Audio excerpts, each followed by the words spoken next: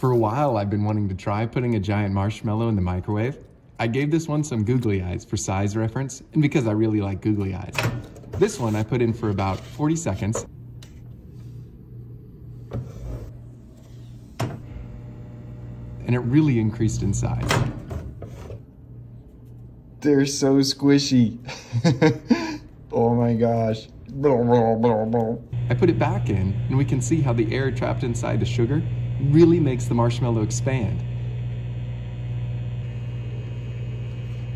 I cooked it a little long, and he sort of looked like a Tim Burton character from Nightmare Before Christmas.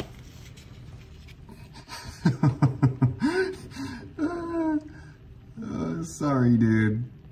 A little overcooked.